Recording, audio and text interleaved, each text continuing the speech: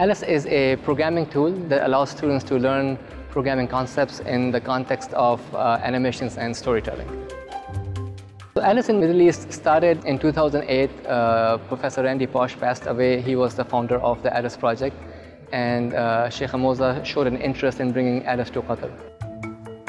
2012, we got funded by, through a generous grant by QNRF to bring Alice to Qatar.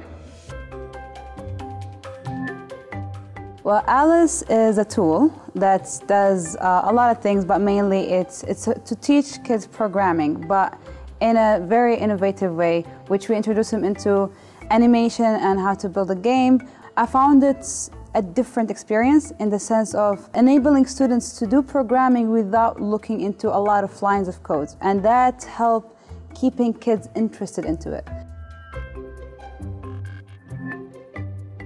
It's very unique in the sense it teaches you a lot of things without you knowing that you're learning them. So for example, critical thinking. It teaches you creativity. It teaches you to think outside the box.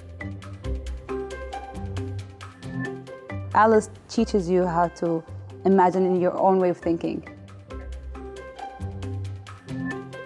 It has impacted my schoolwork in many ways. With the help of Alice, I've gained confidence and it has developed my problem-solving and analytical reasoning skills.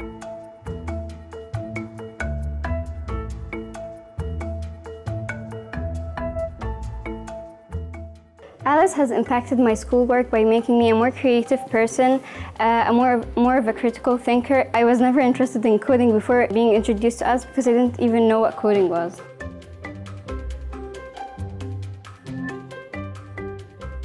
Being able to code will impact my future because technology is everywhere and computers are all around us. So it's not just enough to be able to use a computer. You should know how this computer works and what's behind it.